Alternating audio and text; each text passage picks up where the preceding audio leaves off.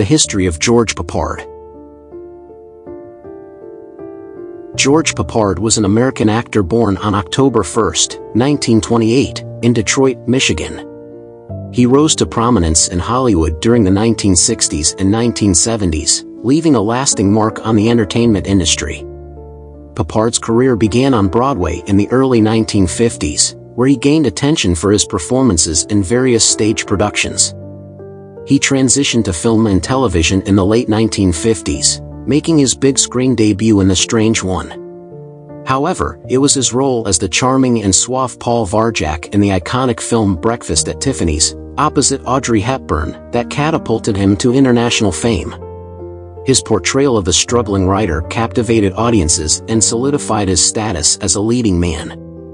Throughout the 1960s, Peppard continued to establish himself as a versatile actor, starring in films such as How the West Was Won, The Carpetbaggers, and The Blue Max. His rugged good looks and charismatic presence made him a favorite among audiences. Peppard transitioned to television, starring in the popular action-adventure series The A-Team.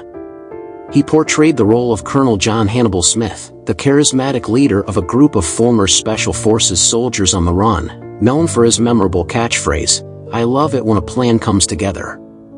The A-Team became a cultural phenomenon and cemented Peppard's status as a television icon. Despite his success in Hollywood, Peppard battled personal demons throughout his life, including struggles with alcoholism. However, he remained dedicated to his craft, delivering memorable performances until his death.